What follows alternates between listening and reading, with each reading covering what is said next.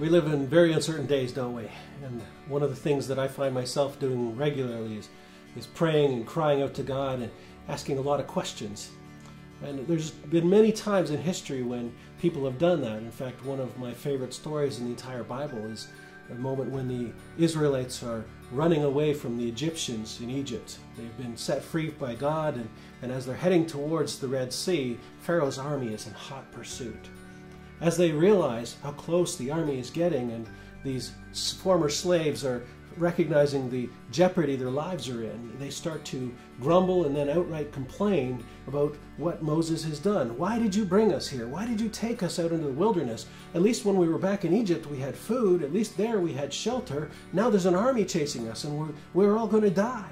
And it's in those moments that we hear something very, very interesting said to us from Moses to the Israelite people that I think is really relevant for us still today.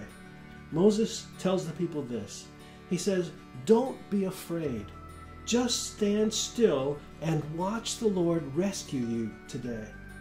The Egyptians you see today will never be seen again. The Lord himself will fight for you. Just stay calm." I love how the English Standard Version actually says that particular verse. He suggests maybe it's time to stop and just be quiet. My friends, in days like these, it's so easy to continually ask questions or search for more information instead of perhaps stopping and just listening for what the Lord is doing and is going to do. The one thing that's sure from the Bible is that these things have not come to stay, they've come to pass. And the promise is that if we will stand still, if we will wait upon the Lord, then he will renew us, he will restore us, he will lift us up.